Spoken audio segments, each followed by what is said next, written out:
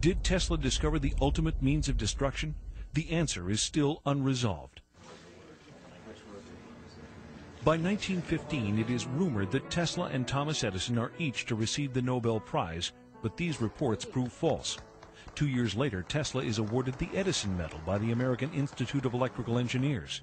But any credibility this might afford him is undone by Tesla's extravagant boasts that Wardenclyffe can be used to modify the weather. They tore the tower down during the war because the military thought that was there for spy purposes. It took at least 3 or 4 charges of dynamite. It was so well built, they almost couldn't demolish it. But before it was completely dismembered, it was experimented with by someone who wanted to project scalar waves.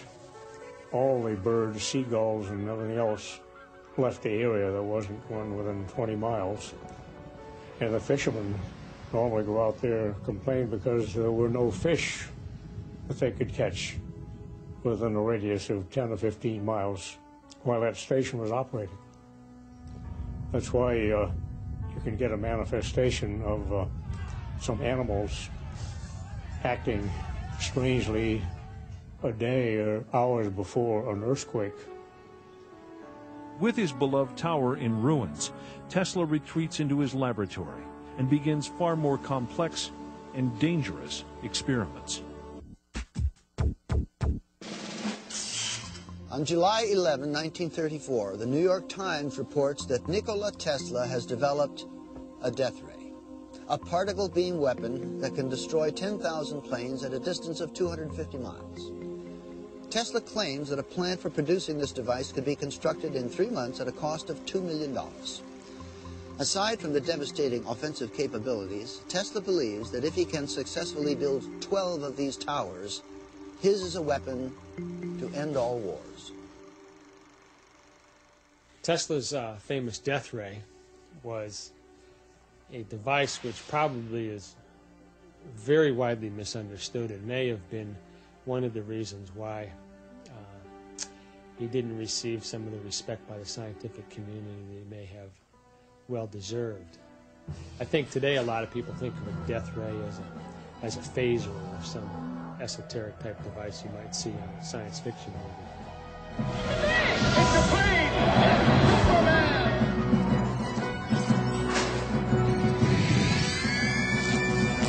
Tesla's claims terrify the public, but fascinate Hollywood. He is parodied in Superman cartoons as a mad scientist terrorizing New York with an electrothanasia death ray and an army of remote-controlled robots. Tesla's death ray was actually a particle beam weapon. A particle beam weapon which he had developed in the 30s. It was based on the principle of electrostatic acceleration of minute particles of charge, similar to work being done by the Department of Defense. The basic concept is that you take a particle, a micro projectile it's called, and through the use of high voltage, you accelerate it to great velocities. The velocity being very high, the particle doesn't have to be very big to do a lot of damage. If you get a stream of these things being accelerated and projected, you will do substantial damage. You'd be able to knock down a missile in space, for instance. With only 12 such plants strategically placed around the United States, Tesla claims his teleforce can be used to keep the United States safe from all foes. With the world on the verge of World War II, the United States government takes an active interest in the Tesla death ray. Because he was a patriot, he offered this system to the United States government. The United States government developed and worked and engineered this particle beam weapon beginning in the 40s. We don't know what the extent of the research was or where it went from there, but we do have declassified documents released under the Freedom of Information Act that demonstrate the U.S. government's extreme interest in Tesla's particle beam weapon.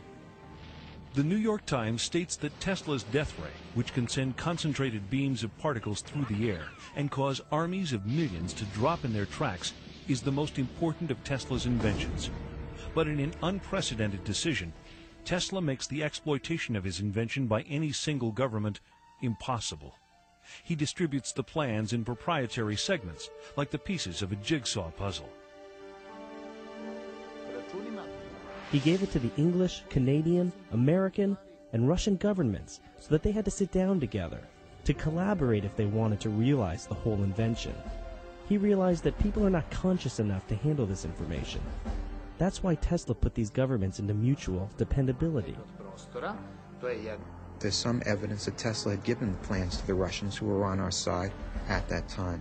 In the 1970s, Aviation Week showed an article on the Russian particle beam weapon, and Tesla's particle beam weapon didn't surface until about 10 years later when Andrija Puharich brought it out, and the schematics exactly matched the Russian particle beam weapon. Head of U.S. Air Force Intelligence, Major General George Keegan, describes the Soviet system. And what comes out of the end of this little magnetic tube are pulsed proton beams, 100 billion electron volts, each at energy levels at 10 to the 10 joules. That's just simply more energy than any man has ever conceived of in the United States. And then you have to bend that beam, and you have to burn it through the atmosphere, and you have to find an object to aim it at. Nikola Tesla sent a proposal to Russian scientists and engineers on May 16, 1935, concerning high voltage and the acceleration of charged particles. He received a list of follow-up questions from them in November of that year. Military scholars contend that the Soviets achieved a 100% Star Wars defense by 1968. We had learned through very sensitive sources that the Soviets in 1977 would test in space the most powerful laser in history, 10 times more powerful than any laser we have under development in the U.S. Finally, when I became Chief of Air Force Intelligence, my first act of office was to put out an order stating that this device and this development would be the #1 priority in Air Force Intelligence. So we set up a meeting with 40 or 50 of the top nuclear scientists in the free world, from Edward Teller on down. And these scientists, for 6 years, under a $60 million secret project called Project Seesaw, had been trying to develop an electron beam to shoot down ICBMs, and they'd failed.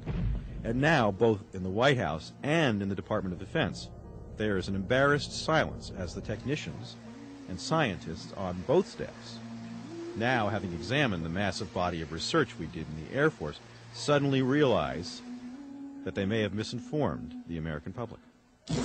Was President Ronald Reagan merely attempting to catch up with the Soviets in his development of the Strategic Defense Initiative?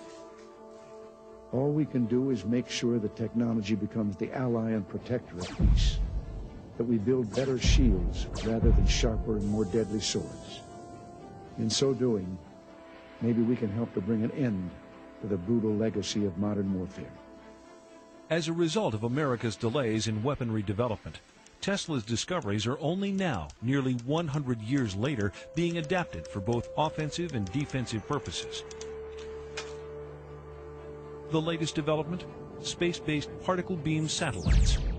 The paper which showed the technology to make the anti-war machine was eventually published in the proceedings of the International Tesla Society.